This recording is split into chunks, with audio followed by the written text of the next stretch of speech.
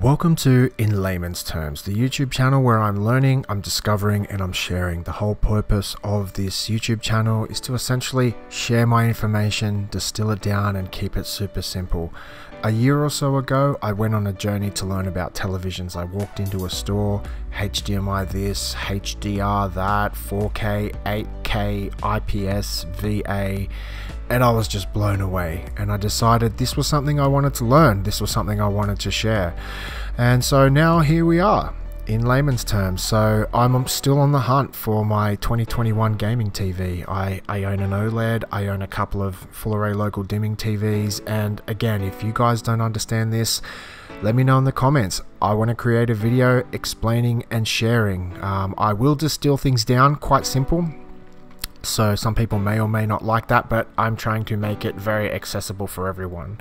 So right now what we're looking at is the 2021 Samsung QN85A. So this is their entry level of the mini LED TVs, and coming from an OLED and a full array local dimming, I can tell you these TVs are getting very close.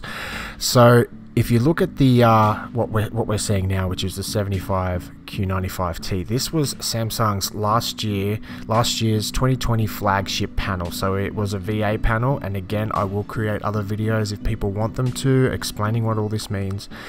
But this was their flagship last year, and honestly, comparing this to the mini LED range, it's night and day. I have never seen the TVs get so close to OLED. It's actually, I feel like they've almost got it there. Now for those of you who don't really know about the difference between OLED and LED TVs or mini LED TVs, again, I can create specific videos, but OLEDs can turn off each individual pixel, each individual pinpoint, where the LED TVs have a backlight where they have to turn off specific groups of lights to essentially make the picture dark or bright. And there are positives and negatives to both.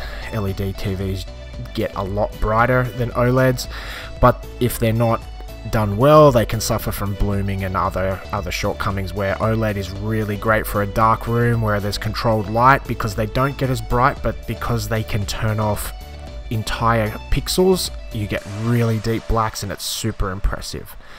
But once again, these mini LED panels are getting so close. I spent some time in JB Hi-Fi. I've pre-ordered a few TVs. I'm super excited.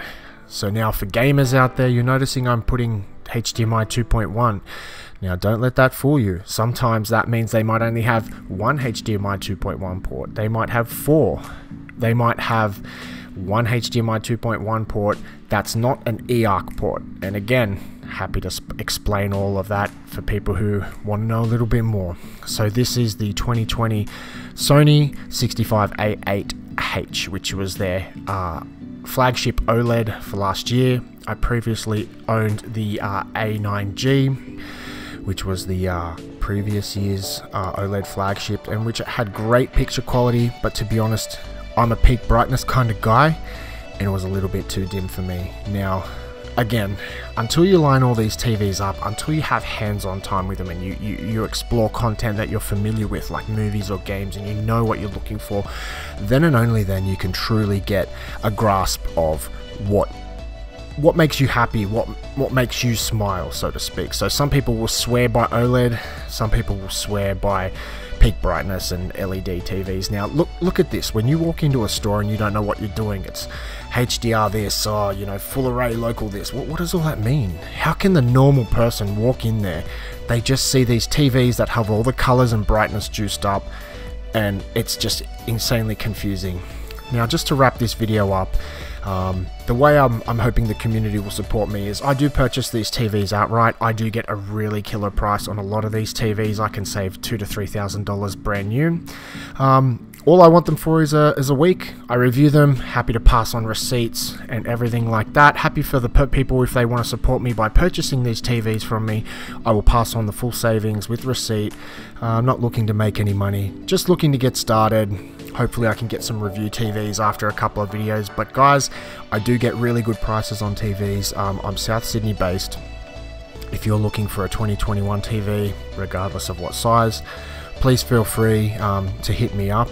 I'll put my email address there, and I'm looking to build this community. And just remember, guys, let's keep things respectful. I know people can get really passionate about these things. It's iPhone versus Samsung, and OLED versus full array local dimming LCD TVs.